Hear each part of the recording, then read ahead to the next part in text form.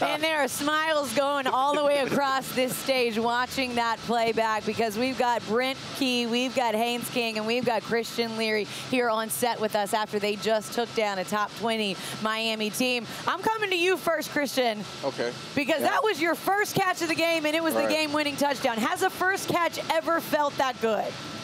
Never. I don't think never. But it definitely felt good to get the dub tonight. You know, we really tried to come together this week, and that's what we did. And we didn't finish. I mean, we didn't stop till it was over. So we fought to the end. Haynes, what was that like from your perspective? You can't put words around that. I mean, we've worked during the week, like scramble rules.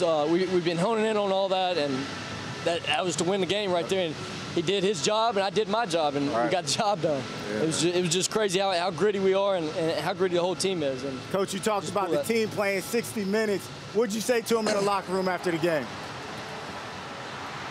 I might have. It's late night, so you can really say what I'm saying the fight song. Saying that. But no, that's what it's about. Yeah, and we knew we had a good football team, and I've told these guys that we had a good football team. All right, we just hadn't played as a good football team for 60 minutes every game, and it was time to do that. And the whole thing this week was, you know, we talk about identity and you know culture and standard and all those things. Well, this week, everyone says play regardless of the scoreboard. Don't look at the scoreboard. Well, changed it up a little bit this week and talked about, you know, creating an identity that was independent of a clock, right? And we talked about on Friday that we were going to take 3 to 4 variables that defined the way you're supposed to play the football game. And when we got back together as a team, we were going to pull clips and not show the scoreboard, not show the clock, not show what time of the game it was. And we're going to put them up in front of the whole team and see if the team could tell what was the first quarter, what was the end of the game. And that's creating an identity that's independent of any clock or scoreboard. Wow. It's powerful stuff, Coach. And I can only imagine the emotion coming off of last week, having to make a very difficult decision in the middle of a season, and yet the defense put up an unbelievable performance tonight and ultimately put you in position where these guys could be successful. What did you see from them, and how proud of you of that side of the ball? Extremely proud. You know, you talk about resilient, guys, look, everything we do is going to be in the best interest of these players here, all right, in the best interest of Georgia Tech. And I told the team that. I met with them on Sunday night, and I told them first. I told them by myself, and just me and them in there, because that's the respect that they've earned, and that's what they deserve. And yeah, they're difficult decisions you have to make, but we've got to make the best for this football team. And I thought the coaches rallied this week around Kevin. I thought the players rallied around Kevin. We had a spirited practice on Wednesday, didn't we? It was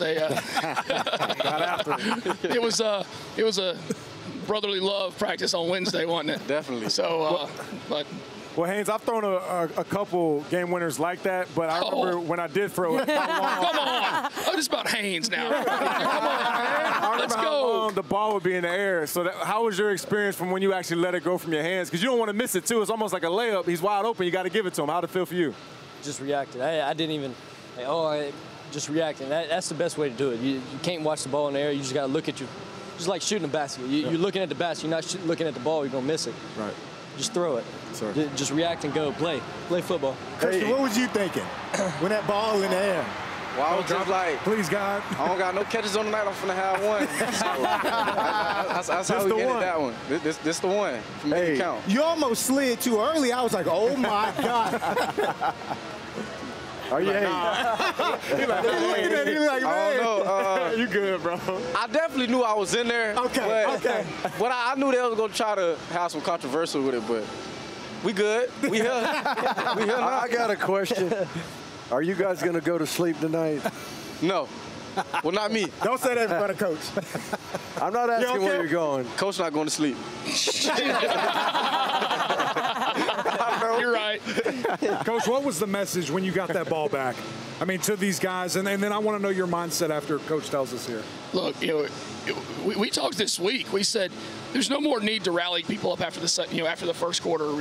Have a powerful rah-rah, Newt Rodney speech at halftime. And, we brought everybody together between the third and the fourth that we do. But if we truly do believe in what we talked about this week, and we truly are becoming the team that we want to be, Right? You don't need to talk to guys. Just go do your job. Right? We still have time on the clock. Right? That's a blessing. That's such a fortunate position to be in, to still be able to play football a little bit longer. So hold on, I want to okay. know just mindset. After y'all kind of said that, I mean, was it like, let's go be legendary, let's go win this game? What were you thinking? Because there was essentially no time left. This is what we do. That's what I told everybody. This is what we do. This is what makes us right here. Let's go get it. It's amazing. Wow. Coach, you had a moment on the field afterwards, just kind of taking it in with all your players. You guys ran over here because this is where y'all's fans were as well. I know for you, it's all about these guys, and it's all about Georgia Tech football, and you're so proud to have played there and to now coach here. What does it feel like for you when you're standing out on that field? You've come to Miami, you've knocked off a top 20 team, and you get to see these guys celebrating this win. That's what it's all about. It truly is. And you know, it's to take a group of guys that are from all over. I mean, you got 2 guys here that were, you know, transferred in this year. You got guys on the team that have been here for 4 years, 5 years, some 6 years. But none of that matters. It's all, you know, the brotherhood that we have. It's one team. It's one heartbeat. And look, sometimes you're going to skip a beat every now and then. And you know, we said last week that game we had last week was going to define us regardless. All right, it was our choice of how it defined us. Coach, how do you build that brotherhood so quickly? I don't know. Ask them. Competition. What'd you say? Competition? Yeah. Just competing every day. Good on good. Yeah. Get after it. See who wins. What does it mean to you guys, Christian, you first, to be able to have the opportunities, talking about transferring in and being a part of this program, to be a part of Georgia Tech football and what he's trying to build here? It means a lot, you know, just having a bunch of brothers on the same page. You know, we all have one common goal. Just moving from there is all I really needed to get me here, and, you know, we rocking. Well, that was a big one for both of you guys, and Coach, congratulations. You guys come on the road. It's their ACC opener, and you guys spoiled the Miami Knights. So congratulations. Can't wait to see what you guys are able to do the rest of the season. Yeah, congrats, Congrats, gentlemen. Yeah.